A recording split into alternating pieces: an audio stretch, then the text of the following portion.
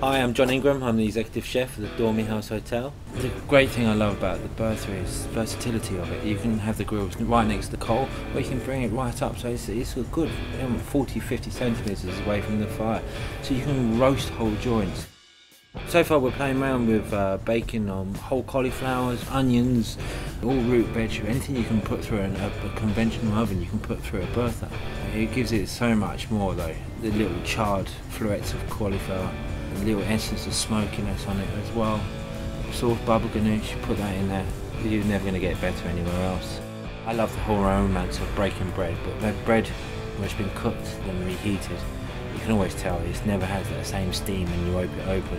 In the next couple of weeks we'll be changing the bread service, so everyone will get a flatbread as they sit down. Before they sit down they even get the menu, so you break the bread, all this beautiful steam comes off, the flavours are endless of what you can add to it. All the other dips we can make in there, roasting avocados, just roast them down, char them on the outside so they're burnt a little bit. Take out the skin, mush it up, a little bit of olive oil, coriander. We've baked olives in there.